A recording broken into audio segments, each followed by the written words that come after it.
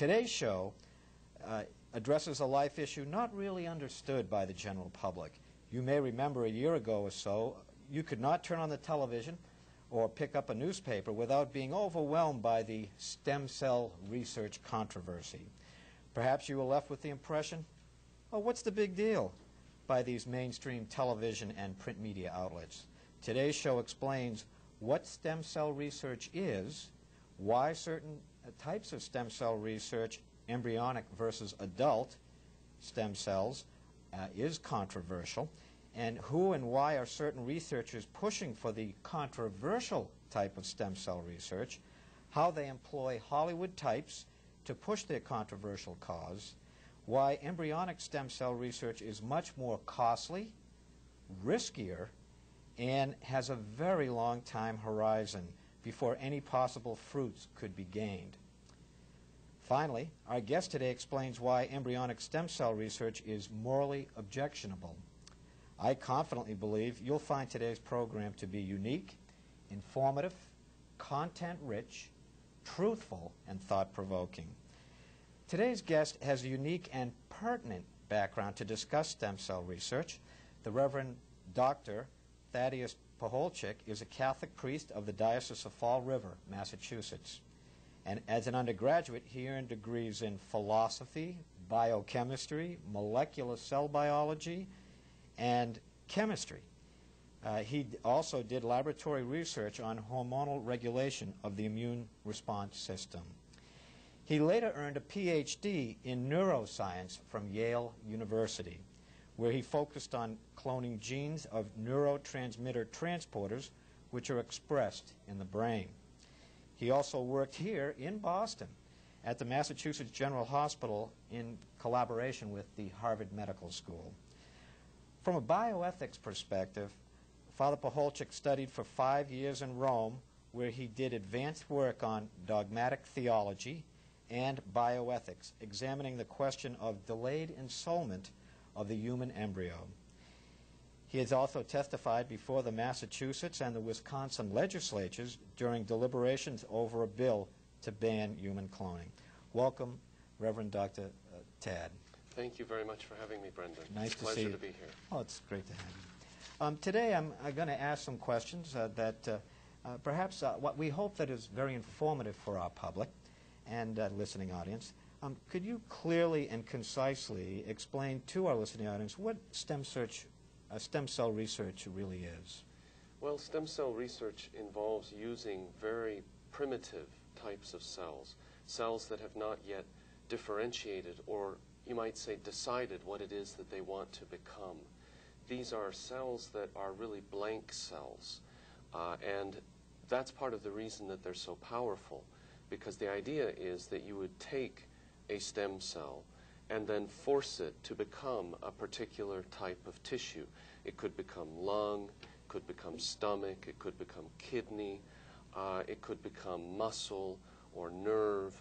So it's sort of a very potentially powerful approach to regenerative medicine, because in a nutshell the idea is that if you have a damaged tissue somewhere in your body, that you should be able to utilize stem cells from some source and basically generate a fresh supply of starting tissues, and those tissues could then be used to transplant into the body to reconstitute lost functions. I see. And why is stem cell research controversial? Well, the controversy really swirls around one focal point, and that is the source of these cells. The source is where all the debate takes place, because you basically have two super categories of stem cells. The one is from embryos. The other is from adult type sources, meaning, for example, from bone marrow, from umbilical cords. You can isolate a certain type of neural stem cell from brains, from cadavers, up to 20 hours after people have died. So you have these two kind of alternative sources, from embryos or from adult sources. And the problem, the controversy swirls around the fact that it is necessary always and without exception to destroy a human embryo in order to obtain embryonic type stem cells.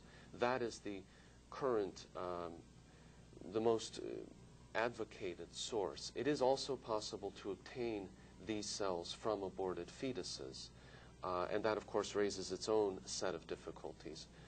But that type of, and I think you can see the basic controversy swirls around the origins of these cells, that one has to violate the integrity of a human embryo in order to prepare what's called a stem cell line. Uh-huh. And who and why are researchers pushing for controversial types of stem cell research? Why are they pushing for the embryonic and not going with the adult stem cell? Why are they doing that? Well, there's this perception in general that if you utilize embryonic stem cells, that they are more flexible, that they offer you a greater possible number of final target tissues that you can make.